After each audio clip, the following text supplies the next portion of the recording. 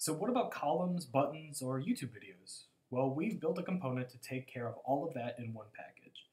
They're called widgets. So let's head to our training page again and make sure that we have it checked out. And that it's all ready to edit. So what we're going to want to do is place the cursor where we want our layout to happen.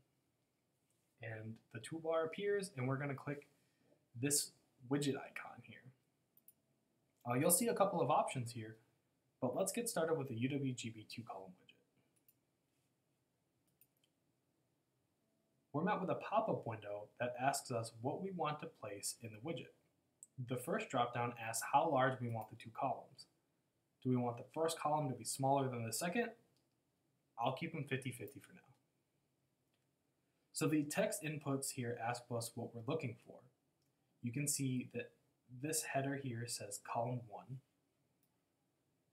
So it's asking what we were looking for in just the first column. Let's find an image by hitting select and going to the media library.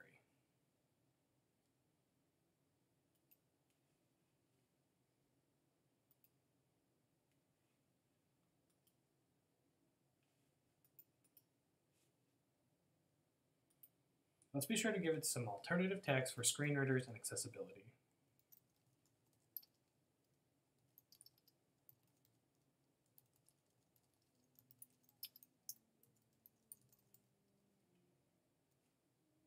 The media URL and media height is for YouTube videos, so let's just leave that one blank for now, and next is the header text. So you just want to fill that in with whatever header you want. We're going to enter a size, and I think at H4 might be appropriate. And this is where we enter paragraph text. It'll describe anything that we want.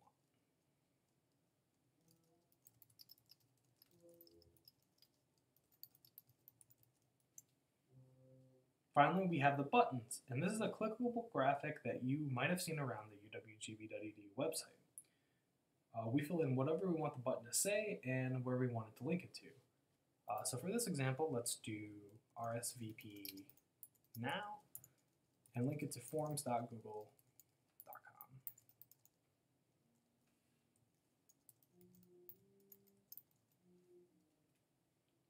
Here we can change the color, and let's make it a green. So that was our first column, and let's just quickly make another second column for an example of what it'll ultimately look like. So we're going to select another image.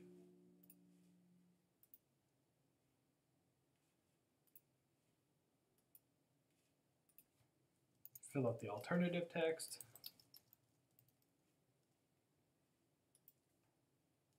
Give it a nice header. Change the size.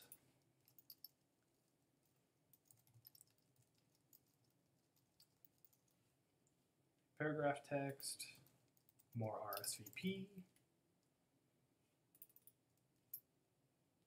the same hyperlink that we wanted to see to go to, and let's make this one a dark gray.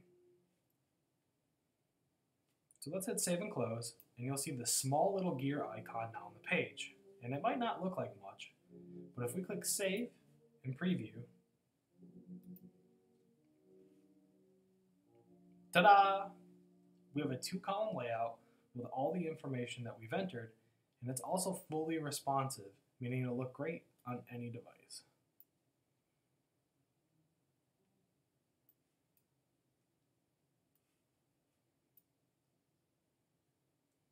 So let's try adding a YouTube video.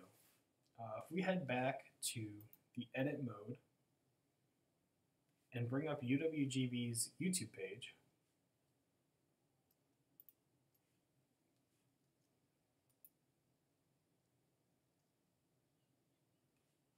select a video, and what we're going to want to do here is click the share icon and the embed link. What we're specifically looking for is, do you see this little iframe? This is the link that makes it work. So we're going to want to grab that iframe link, head back to our Kentico editor, and what we're going to want to do is add another YouTube or another column widget. So for this example, maybe let's do a 1 column.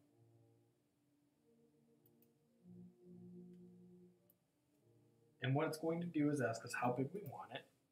For this example, let's go full width. And we'll enter in the media URL.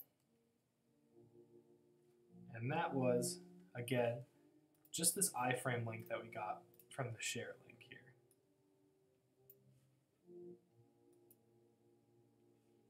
Now we'll need to enter a height. And this is kind of a little bit of a guess and check.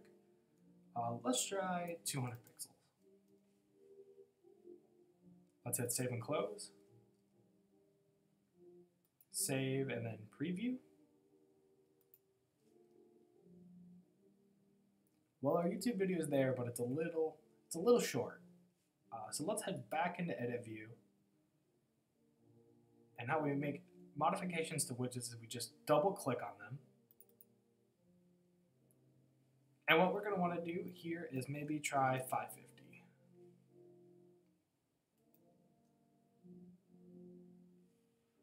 Save preview.